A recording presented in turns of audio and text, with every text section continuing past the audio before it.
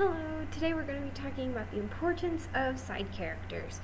Now, side characters, just to make sure that we're clear on the definition, is a character or characters who enhance the story but don't play a main role. So when I say side characters, I don't mean Ron Weasley from Harry Potter. He actually would be considered a main character, not the main character, but a main character. If they are playing a pivotal role in the plot consistently, then that makes them a main character, even if they're not the main character. Kind of like how Katniss is the main character in Hunger Games, but Peeta very much is still a main character, and so is Gale, and Prim. So those are all examples of main characters. However, when you look at those stories, you can also say Neville Longbottom would be a great side character. Severus Snape is also a side character. McGonagall is very much a side character, Severus being less of a side character than McGonagall, obviously. Then you also have other examples in the Hunger Games, such as President Coin. Even though she affects the plot, she is very much not in the plot until Book 3. As a result, she is technically a side character. You also have other side characters, such as Rue, and such as I can't remember his name, but there's a guard that she actually really likes and befriends in the Hunger Games, who later becomes an Avox. He is very much a side character. He enhances the story, but he doesn't play a main role. Her mom even would be considered a side character purely because of the fact that she is not actively part of the plot for a lot of the time, but she is there still. Alright. And it does enhance her backstory. Moving right along, the things we're going to be talking about today specifically are mentors, parental figures, comedic relief, info dump characters, siblings, best friends, and teachers.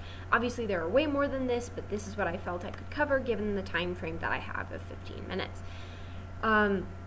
Obviously all of these can be main characters, but right now we're going to talk about them as side characters since they are commonly side characters. First off, mentors. A lot of times mentors end up being a side character purely because they help them get to a certain spot, and then after that they let them go and may or may not be ever heard from again. Or they may die, in which case they're no longer main character because they're dead.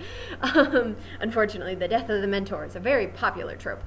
That being said, with a mentor figure, you want to make sure that they still feel like they have a well-rounded character, that they have value, that they have a backstory themselves, that they aren't flat, and that they can make their own dynamic decisions, and that theoretically, if you were to keep them on, you could have them be a main character. I think a well-written side character should always have the potential of being a main character, but then be resigned to not being a main character. As far as that goes, similarly with parental figures, especially in middle grade. A lot of times these parental figures end up playing very much a side role. You want them to be more of a main role, but they end up not being for whatever reason. A great example of this is Percy Jackson. His mom very much is a side character. She's not actively there for most of the book, and yet him missing his mom, and him wanting to help his mom, and him wanting to do things for his mom and not disappoint his mom and things like that very much influences all of his decisions. She enhances the story by being there, but she isn't always there and therefore doesn't play a main role. Similarly, there are a lot of parental figures like with Hunger Games where she does not play a main role in helping her win the Hunger Games or being around when the whole rebellion happens. There we go, that's the word I'm looking for. But that doesn't mean that she doesn't play a part in creating who Katniss is as a character and supporting Katniss when she feels she can, in what ways she can, due to, being traumatized and a little bit repressed because of that trauma. That is a great way of giving a dynamic character. She's a very dynamic character. She could have her own book if she wanted to. Katniss's mom could. It'd be a very sad ending to the book because she's so traumatized based on all the terrible things that happened. But she could have her own book, very much so. She has depth. She has meaning. She just isn't physically there all the time. She enhances the story by existing rather than by physically being there. Her physical presence doesn't change the story. It's more of her mental presence and her effect on Katniss previously in her background. Next is comedic relief. Especially when you have a really dark and depressing story, you may need a good dose of comedic relief. Now, these comedic relief characters can be fun to just make them funny and dorky, but it's nice to also make them well-rounded. It's nice to make them have a backstory too. In a lot of ways, Neville Longbottom was that, where he felt like a comedic relief, and yet he had his own backstory, and he grew in depth, and he became a different person as you got to know him. And yet he still had moments where he was absolutely hilarious due to various hijinks that he got himself into. As a result, he is very much a side character, but he enhances the story because he is a dynamic, rounded character rather than being flat. Now, info dump characters. They are flat characters who enhance the story because of the fact that they help give information in a fun, quippy way. A great example of this is from The X-Files with the 3 people who run the Lone Gunman magazine. You'll probably know them as Briar, Langley, and Frohiggy. If you haven't seen X-Files, just look up the Lone Gunman and a couple clips on them, and you'll understand. They're info dump characters, 100%, but they do so in such a fun way, and such a way that enhances the story, that you almost don't want to let them go. They're very fun characters, and yet they were made to be info dump characters, to just give information in a fun way that enhanced the story.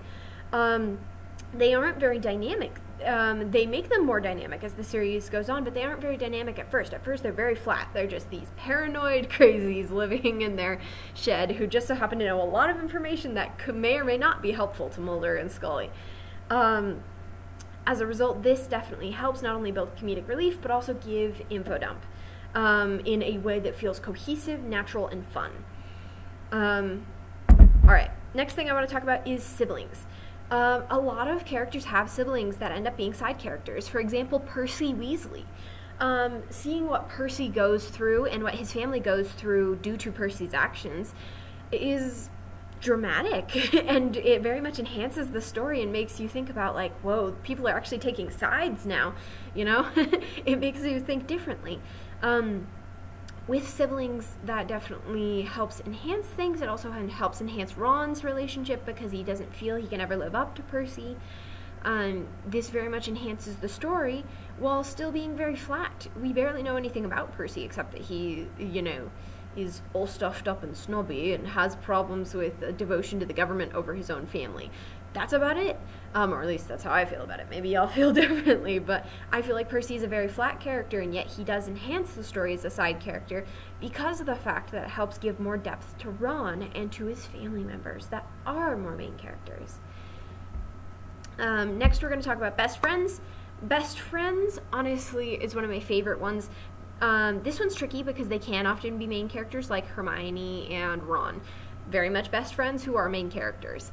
However, you can also be best friends who aren't main characters. A great example of this, a great example of this would be Grover in the second edition of the series, the Blood of Olympus rather than the original Percy Jackson series. In the second rendition of the series, Blood of Olympus, Grover is almost not there entirely. He is very much a side character, to the point where he's almost invisible. I don't even know if he shows up for most of it. But he's still one of Percy's best friends, and mentioning that he's missing Grover, and mentioning that he wishes Grover were around, and what he wonders Grover's doing, are very much all things that, I hope I'm saying this right. If I'm misnaming him, for some reason I feel like I'm saying the wrong name, then please let me know. But yeah, they're best friends, and yet he's not as much a dynamic part of the second series. He is very much a best friend who has become a side character. He isn't as much in the foreground. But that's okay, because he helps build a dynamic connection between Percy and Camp Half-Blood. And he also gives him other reasons to look into the gods and their mystery, such as Pan. It definitely enhances, in my opinion, the story and the way it moves along, despite the fact that he is almost never there. Alright, the last one I'm going to talk about is teachers. Just like in Harry Potter and many other places, teachers can be very fascinating background / side characters. This goes similarly with a mentor figure, but not necessarily the same. For example, a great side character like Professor McGonagall. Like I said at the beginning, she's a side character and she's a teacher. She's not really a mentor, though. She just catches them every once in a while and they get in detention, and that's about it. Professor McGonagall tries to be, do her own thing and tries to make her own decisions, but ultimately we only really see her when she's interacting with Harry Potter getting in trouble. So as a result, she enhances the story because she helps it feel more real, feel more dynamic, but she is still very much a side character as a teacher and as a professor. Alright, well, thank you so much, and I hope that you have learned a little bit more about how to apply side characters and examples of side characters. That would be great to apply to your own writing. If you have any other questions, please let me know in the comments below.